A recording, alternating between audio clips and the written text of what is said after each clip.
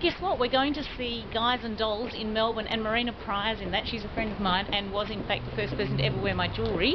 And Magda Szubanski and McCune and Garry McDonald. So we're very excited. We're just approaching the theatre now, and I hope we're going to be able to catch up with Marina after the show. Okay, so here's the theatre, Guys and Dolls.